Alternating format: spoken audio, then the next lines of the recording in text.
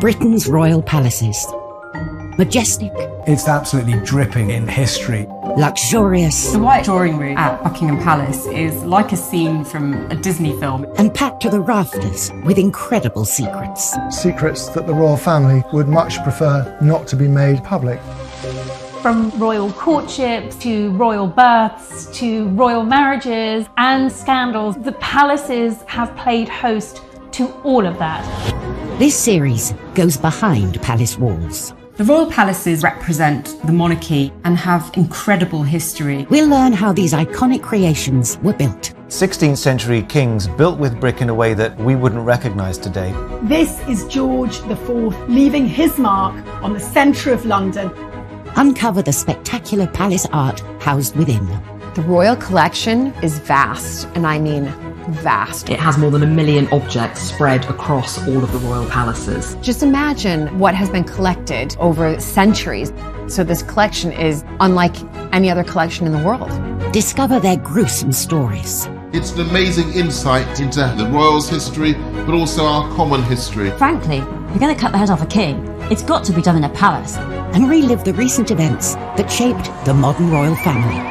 The whole case was an absolute fiasco and a huge embarrassment. The Queen was particularly aggrieved that Harry had done it in the way that he had. This is The Secrets of the Royal Palaces.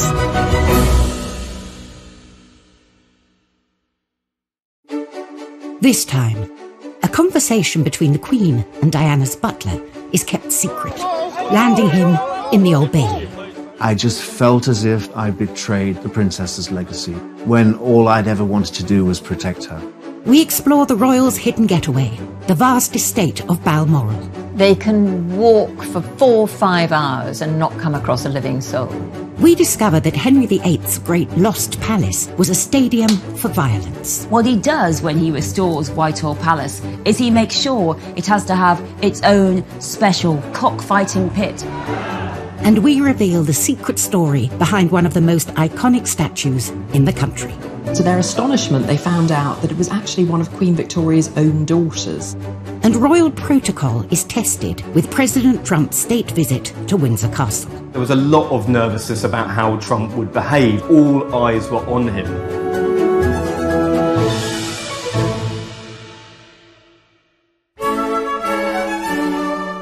The royal palaces are stuffed to the brim with priceless objects and paintings.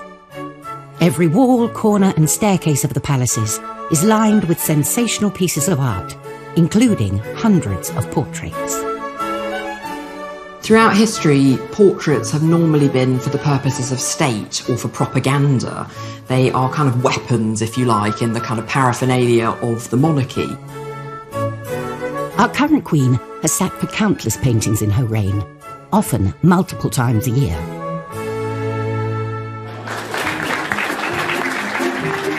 She has a room in Buckingham Palace, the Yellow Drawing Room, that is specifically set up for artists.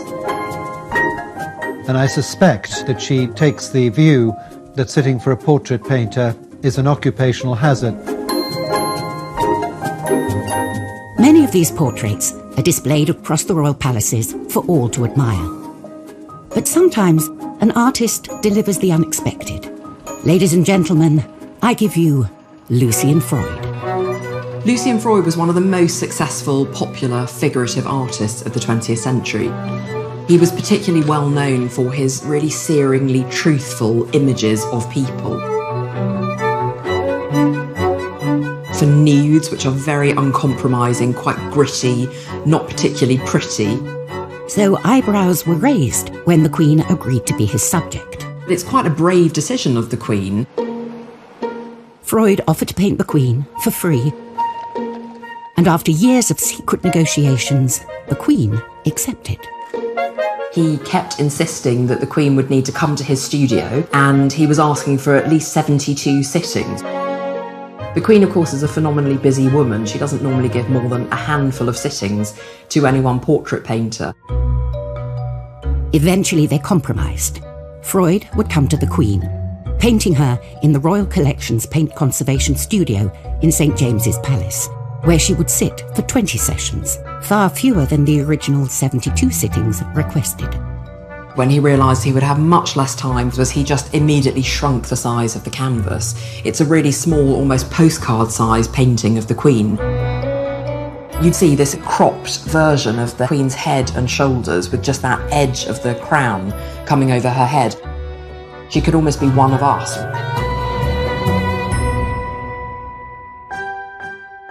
The finished piece, a small headshot, just 9.5 inches by 6 inches, caused quite a stir when the public got its first glimpse in December 2001. It was definitely a Marmite moment. People who loved it, people who hated it, and nobody was in between. You had some newspapers saying it was deep and exploratory, and then you had others saying it was an absolute travesty, and how could this thing be let out in public? He's not exactly a flattering portrait painter. But there was a secret reason the portrait didn't look quite right. Freud's painting hadn't gone to plan. Freud actually slightly mucked it up. He decided that he wanted to add the diamond diadem on the Queen's head, but he didn't have room on the canvas, so what he had to do was actually add a layer of canvas at the top.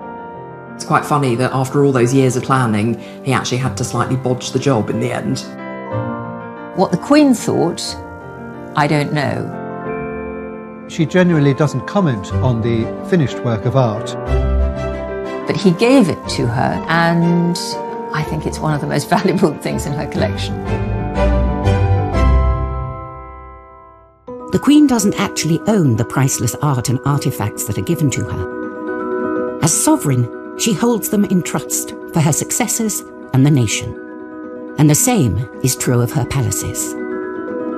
Windsor Castle, Buckingham Palace, St James's Palace, Holyrood House, they are all owned by the country, the state.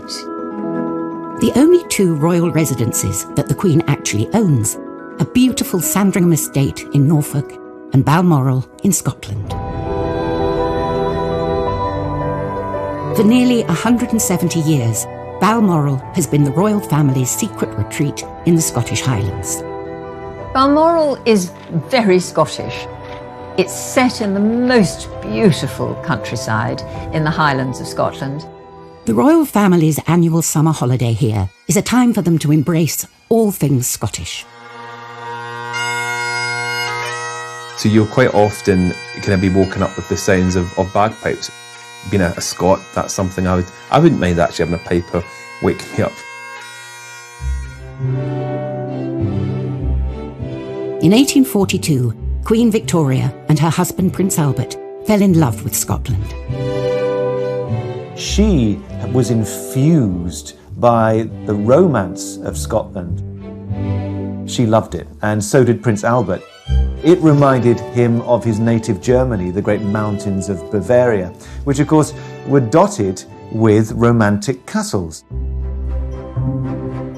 Victoria and Albert decided to invest in a Scottish castle of their own and bought one without ever having seen it. A painting was enough to make them part with £30,000, around £4 million in today's money, for Balmoral in the Cairngorms. Queen Victoria said it was a perfect place to escape from the sadness of the world. At that time, wars were raging across Europe.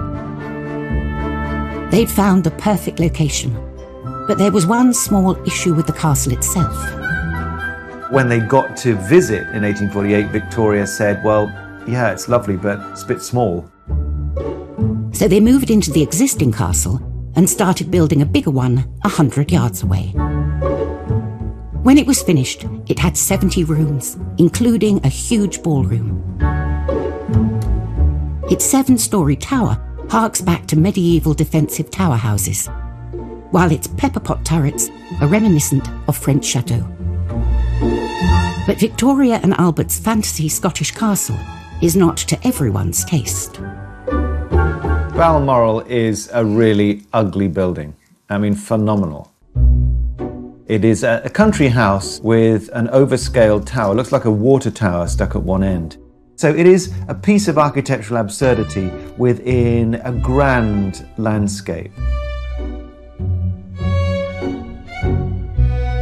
In addition to the castle, there are 150 other buildings dotted throughout the estate, including farms, cottages, and a distillery.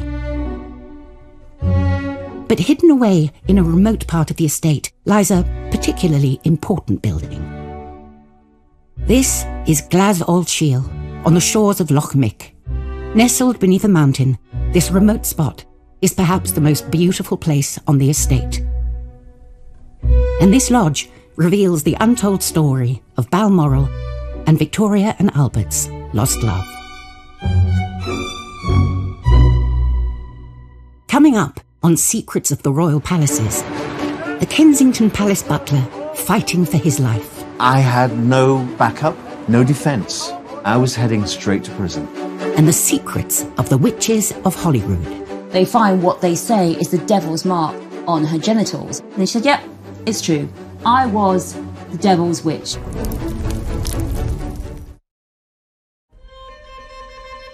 Each royal palace is as unique as the monarch who lived there. George IV's Buckingham Palace was designed as a showpiece which would dominate London, while William III's Kensington Palace was built outside of London as he suffered from asthma and wanted to avoid the pollution.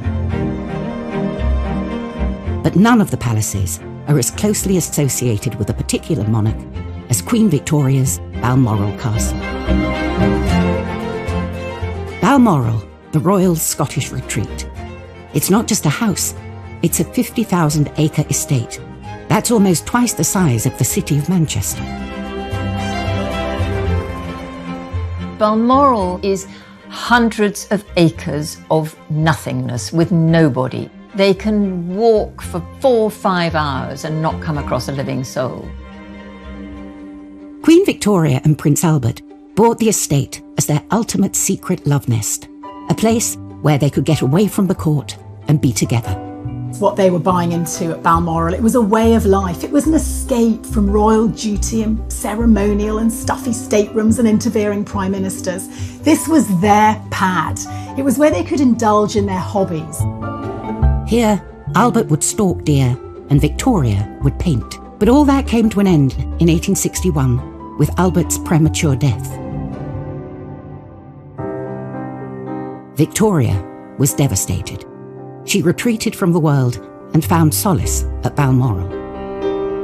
And here on the shores of Loch Mick, she built what she called her widow's house, where she could mourn in peace. It was an additional place where she could retreat to, could withdraw to, and I guess didn't have the memories of Albert associated to it. It became hers, her widow's cottage. And it just shows the depth, I think, of her despair and her need to escape. And it was at Balmoral that she found a place to do that. Victoria spent her first night in the lodge in October 1868 and recorded her sorrow and loneliness in her diary, missing her dearest Albert, with whom she had been so happy at Balmoral.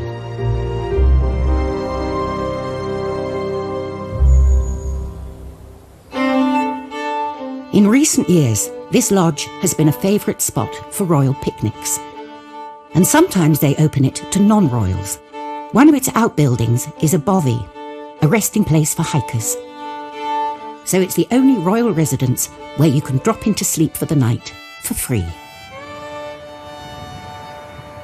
Another hidden building on the estate, about a mile from the main castle, is particularly special to our current Queen.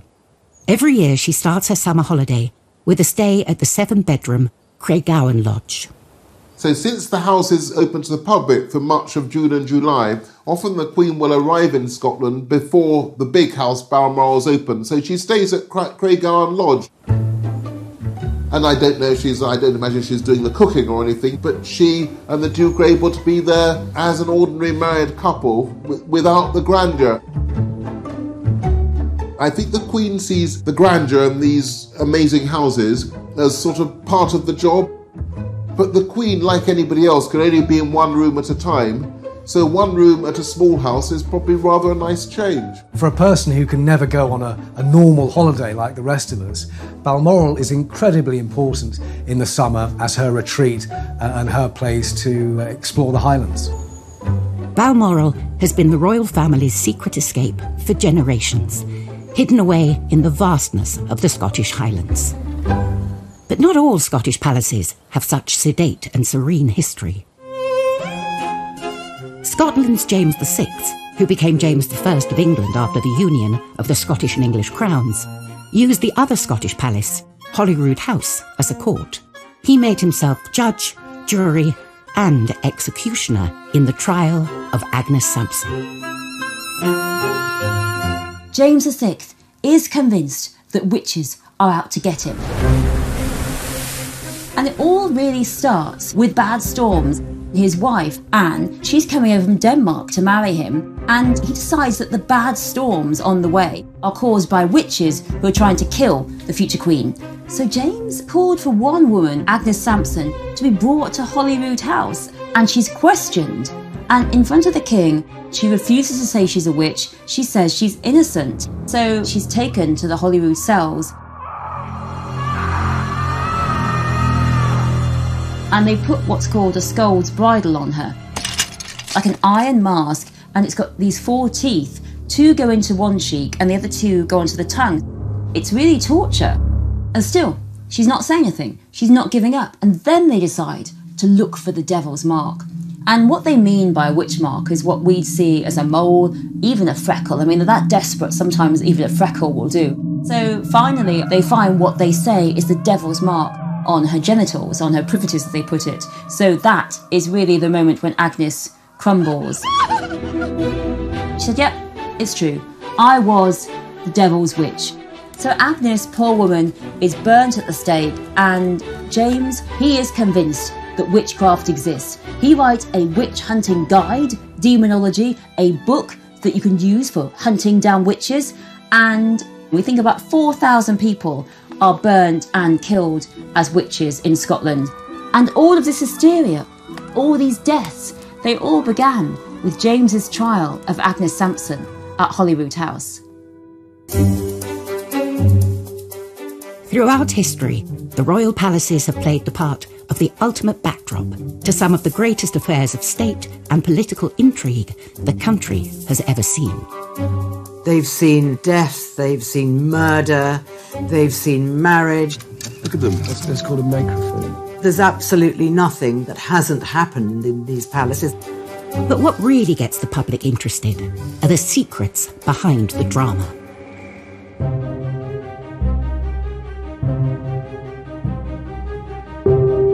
June 1998, Kensington Palace. 10 months after Princess Diana's death, her former butler, Paul Burrell, is spotted by the police. Duty police officer at Kensington Palace noticed Paul Burrell pulling up at about 3:30 in the morning, loading up his car with a couple of evening dresses and a wooden box. 3 years later, the police launch an investigation into the suspected sale of Princess Diana's personal possessions in America. It led police to Burrell's Cheshire home, where he was then living with his wife and 2 sons, and a dawn raid. When the police came to my family home that day, the bottom of my world fell out. I felt completely helpless and hopeless. Police spent 12 hours searching his house and found hundreds of Diana's possessions. It didn't take very long to find about 2,000 different items. One officer went up into the loft and said, it's wall-to-wall royal dresses and stuff up here. The police's view was that this man was helping himself and stealing Diana's possessions. Burrell had worked for the Queen for 10 years. He was then asked by Diana to come and work for her and Prince Charles at Highgrove House as their butler. I was invited into her world. I became part of her world and became closer and closer as the years went by. Diana felt that she could trust him, she confided in him, and as he later revealed, she did ask him to provide some very intimate services, including smuggling boyfriends into Kensington Palace late at night. It all came to a boiling point when the couple decided to lead separate lives and separate. Charles said to Diana, "You can have anything you want. What do you want? Do you want the furniture? Do you want the silver? You name it. Make a list." So she made a list. And on top of that list, she put my name. And when Charles saw it, he said, "You can't have Paul. Paul came from my mama, and I need him for the future." "But Charles," Princess Diana said, "you said I could have anything I wanted. And I'm taking Paul with me to London." She believed that Paul Burrell was one of the few people in the world that she could trust implicitly to do what she wanted and to be her man, if you will.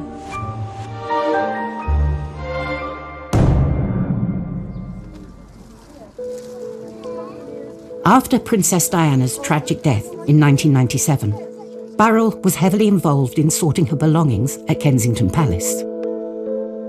It was an arduous task, but I found it quite cathartic, really, to be in her world, to still be in control, to still be taking care of the things that she loved most. But Paul felt members of Diana's family were deliberately destroying her legacy, getting rid of material they didn't want the public to discover.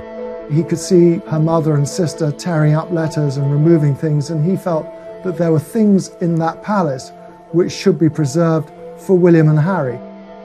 And Mrs. Shankid would sit on the settee in the princess's sitting room and constantly shred the princess's correspondence.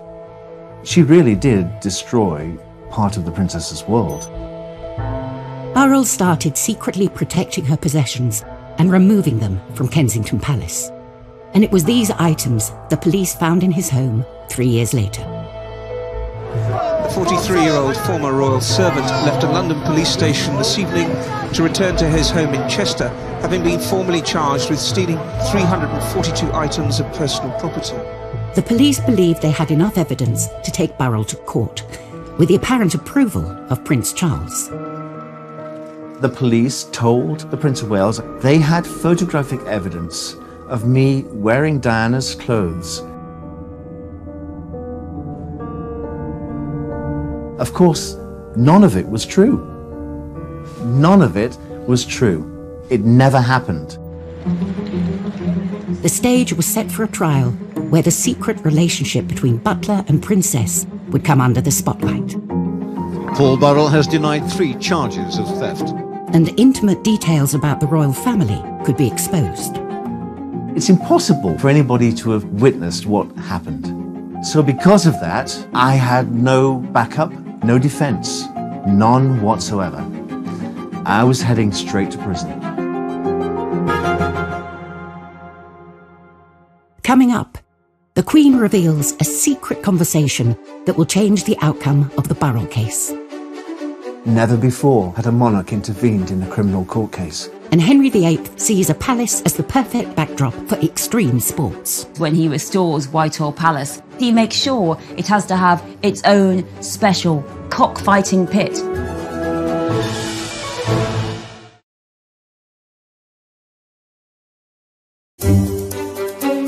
Behind the pomp and glamour of the British royal palaces is a hidden army of staff working night and day to keep the engine of the monarchy running. Very rarely do any of these backroom staff make it into the headlines. But in October 2002, all that changed with the trial of Princess Diana's former butler, Paul Burrell.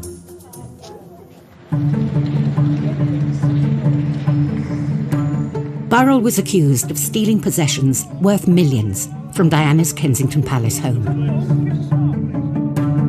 The police wanted my head on a spike. They wanted me in prison, because then I would never, ever have been believed again. In his defence statement, Burrell mentioned a conversation he had had with the Queen after Diana's death. We were standing in her sitting room, just the two of us, and we had a very open, frank discussion. I told her everything that had happened, and I said, I've taken it upon myself to keep things the princess had given to me for safekeeping, and I've protected them. And she understood that. But due to an age-old palace protocol, Burrell was duty-bound to keep the details of this conversation secret. Paul Burrell couldn't say to his lawyers, look, I told the Queen I'd taken all of this. He was just prevented from doing so. Many people will not be aware of the protocol that when you have a private audience with the sovereign, you're not supposed to repeat what has passed between you. It is entirely confidential, and the confidence belongs to the sovereign. So it is up to the sovereign whether she reveals what you spoke about or doesn't. I'm not going to tell them how close I was to Her Majesty. I'm not going to tell them. That's going to be my privilege. But I would have to pay the cost. And the price I would pay would be prison. Coming each day to the Old Bailey is a journey Paul Burrell is getting used to. After 11 days of the trial, Burrell was thrown a lifeline from an unexpected source. The Queen had only realised Paul Burrell was on trial when she drove past the Old Bailey on her way to a church service for the Barley Bombing and noticed all the crowds outside. And the Queen then, at that point, her memory is jogged and she realises that she has the vital piece of information that Burrell had in fact told her that he was doing that. He was taking things for safekeeping. And the Queen, in reply, said, oh, hang on, Paul told me he was looking after these things for safekeeping. We'd better let them know. The Queen's recollection undermined the prosecution. She knew Burrell was taking Diana's possessions out of Kensington Palace. This wasn't a palace theft, and the trial collapsed. Essentially, it was clear evidence that there was no intention to permanently deprive the royal princes of their mother's goods, merely that he'd taken them into custody so that they could have them when they grew to be 18. So there was no theft. I'm expecting to make a statement on behalf of Paul Burrell. I couldn't believe that I was free to walk from the Old Bailey instead of into a prison cell. Burrell was jubilant, claiming that the Queen had come through for him. Never before had a monarch intervened in a criminal court case. And she'd saved me. She saved me from what I thought was my fate. But I think she saved me because she knew me. Because I was her boy for 11 years. And she saw me grow and saw me marry and have 2 children. And I think she cared. I do, I think she cared. She cared about me and what would happen to my family. One of the most high-profile court cases was now over. The Kensington Palace butler was free.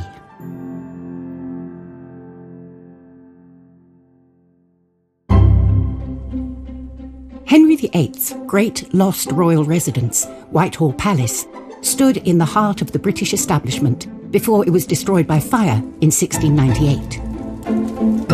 This palace was built for excitement. It was a pleasure palace, thanks largely to the cockpit at court. Henry VIII's Whitehall Palace. It wasn't what we'd imagine to be a palace. There were 4 tennis courts and a tilt yard for doing jousting. Henry VIII was a great sportsman, and when he was outside London in Hampton Court or Windsor, he went out hunting. And when he was in London, the sport he did was watching animals beat each other up to death. Cocks, bears and dogs. Actually, cockfighting had really been wearing down in its popularity. Henry comes to the throne and cocks are back. And what he does when he restores Whitehall Palace is he makes sure it has to have its own special cockfighting pit, the large building surrounded by seating, so that when those 2 cocks go and fight it out, everyone can watch them and cheer them on. And Tudors loved it. It was not a time for happy lives for animals. You know what stands on the place of Henry VIII's cockfighting pit? That is now 10 Downing Street, the Prime Minister's residence, where those big, puffed-up cocks fight it out for power and glory behind closed doors. Whereas Henry VIII's Whitehall Palace was built in the centre of London and the British establishment, Balmoral was built as far away from it as possible. For Queen Victoria and Prince Albert, it was their secret getaway, a break from the hustle and bustle of court politics. Here they embraced the local culture and incorporated it into their castle. Balmoral is quintessentially Scottish, and quite deliberately. It was seen very much as an opportunity to make the British monarch seen as more Scottish rather than simply an English monarch. Victoria and Albert immersed themselves in the Highland life, especially when it came to their decor. Balmoral is entirely clad in tartan. That was always the intention. The carpets were tartan, the seat covers were tartan, the curtains were tartan. No doubt they wore tartan. In the servants' quarters, on the floor was tartan linoleum. And if you looked at the walls, loads of stags' heads and antlers and deer skins on the floor as you come in through the main entrance. It was a theme park of Scottishness.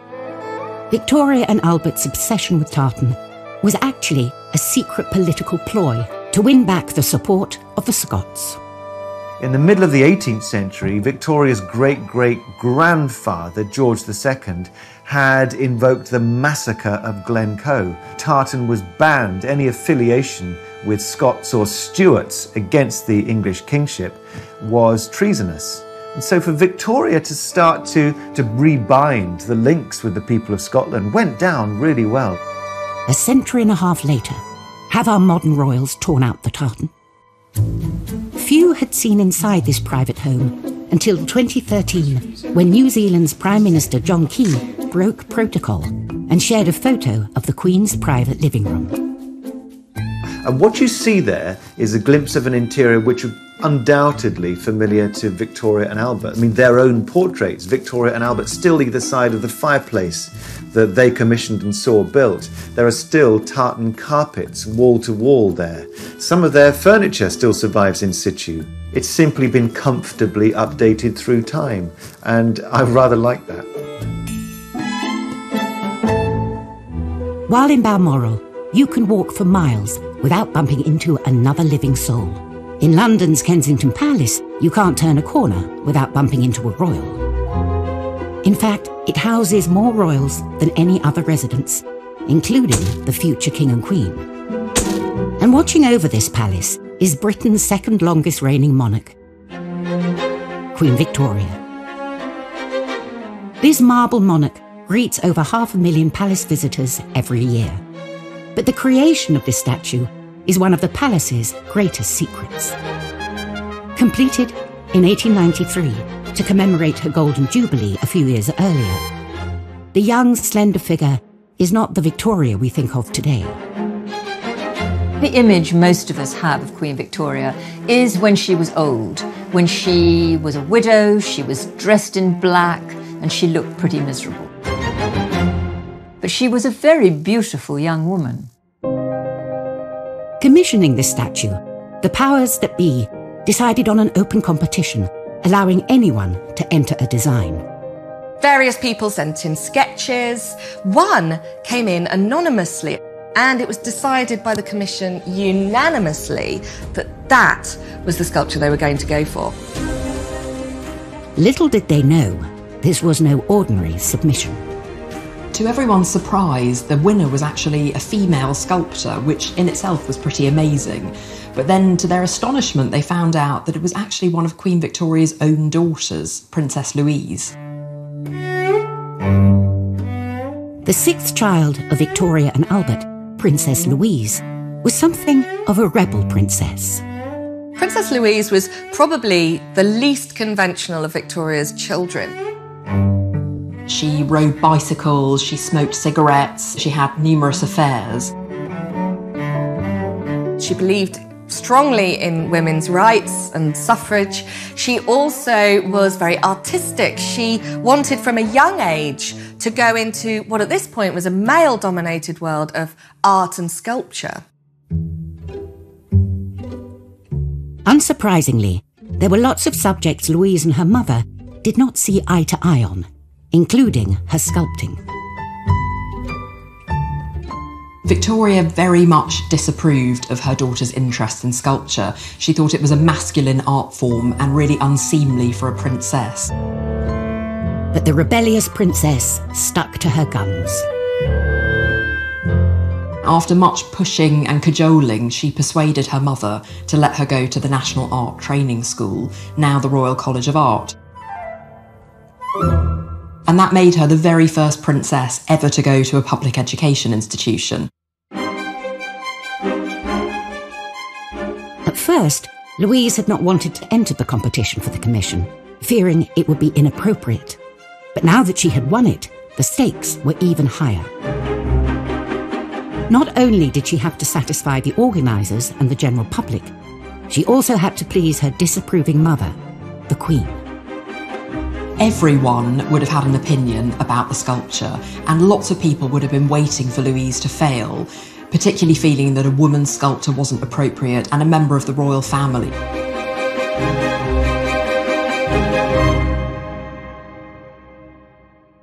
Coming up, what would the forbidding Queen Victoria make of her daughter's artwork? You get a sense of the pressure coming from all directions. And President Trump refuses to follow the rulebook while visiting Buckingham Palace. Trump being Trump lands his chopper in the middle of the Buckingham Palace lawns.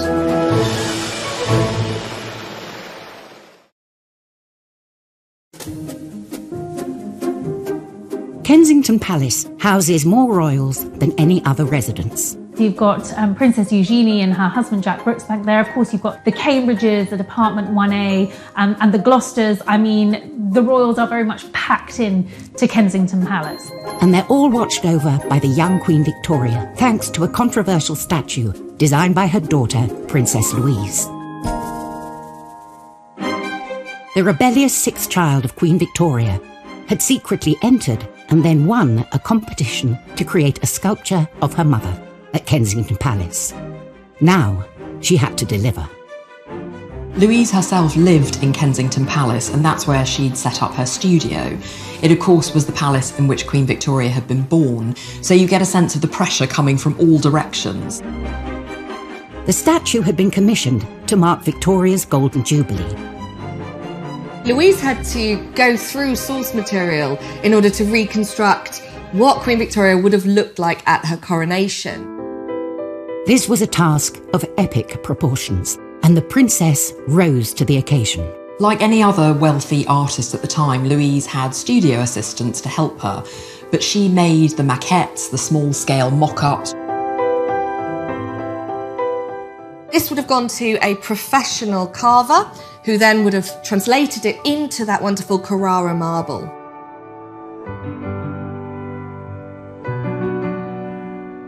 Although the statue had been commissioned for the 1887 Jubilee, it was not completed until 1893, on the anniversary of her coronation. Victoria herself unveiled the statue, but would she like it?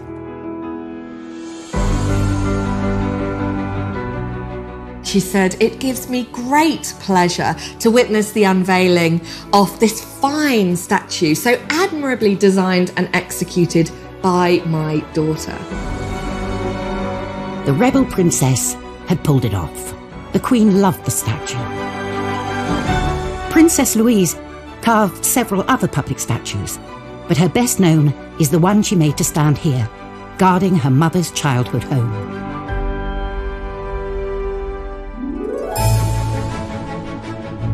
In her 65-year reign, Queen Elizabeth has hosted 113 state visits. A heady mix of kings, queens, prime ministers and presidents have passed through the palace's gilded gates, but only one has ever gone over them. June 2019, the Ballroom, Buckingham Palace. Georgian tableware is laid for a very special state banquet. A state visit is very much about putting on the best of British. It's a chance for us to show off and say, this is what we're all about, and the Queen personally will inspect the table. So there's no pressure for the butlers. Feeling the heat on this official visit will be American President Donald Trump. Americans love the royal family.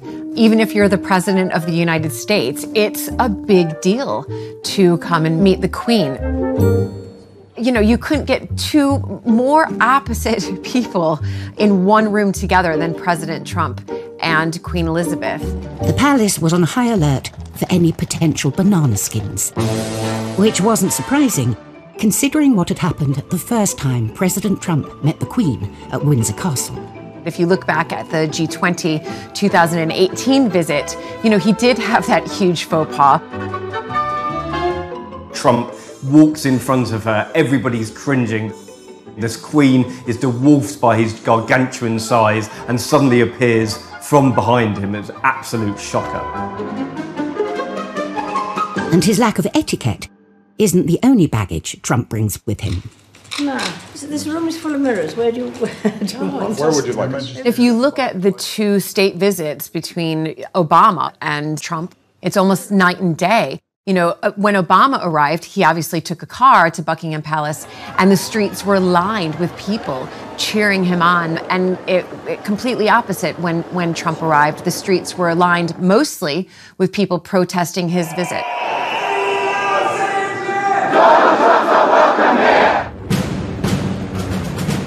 To avoid the anti-Trump protesters, the president decided on an entrance nobody else had done before. He was the very first president to fly in on a helicopter for a state visit. Trump being Trump, flies over the protesters, lands in the middle of the Buckingham Palace lawns. All the journalists, including myself, were stationed on the lawn. Complete silence, waiting to see this momentous moment. He emerges from the helicopter. He thought he was going to meet the Queen, but it was Charles and Camilla who were the first to meet him. Only then did Trump get to join Her Majesty and inspect the guard from a safe distance. I think he probably surprised many people in that he was quite quiet and subdued. It's almost like you're visiting your granny. And you remember when you used to go and visit your granny, you would wear your best clothes, you would mind your P's and Q's, you wouldn't make any mistakes. President Trump knew he needed to be on the very best behavior. You have to remember, this Queen has been through everything. She's seen it all. This is just another president. Next time, at Windsor Castle, the world's oldest working kitchen rises from the ashes. The archaeologists revealed something quite extraordinary, that this was original to Edward III's building. We explore the mysterious Balmoral pyramid. It is really not what you would expect to see in the middle of the Scottish Highlands. And Diana's statue fails to materialise at Kensington Palace. Is this further evidence of the fractious relationship between the two of them?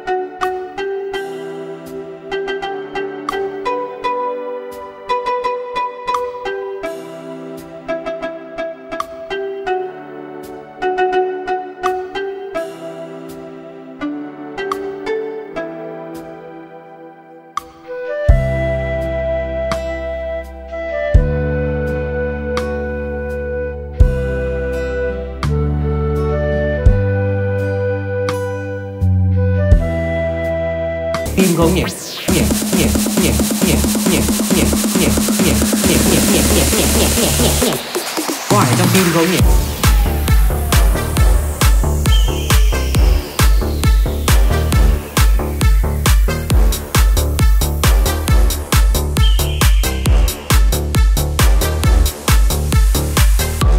Đi khám da liễu về, bác sĩ bảo có ải trong tim không nhỉ? Tim không nhỉ? Tim không nhỉ? Tim không nhỉ? Đi khám da liễu về, bác sĩ bảo có ải trong tim không nhỉ? Tim không nhỉ? Tim không nhỉ? Tim không nhỉ? Đi khám da liễu về, bác sĩ bảo có ải trong tim không nhỉ? Tim không nhỉ? Tim không nhỉ? Tim không nhỉ? Nhỉ nhỉ nhỉ nhỉ nhỉ nhỉ nhỉ nhỉ nhỉ nhỉ nhỉ nhỉ nhỉ nhỉ nhỉ. Có ải trong tim không nhỉ? Có ải trong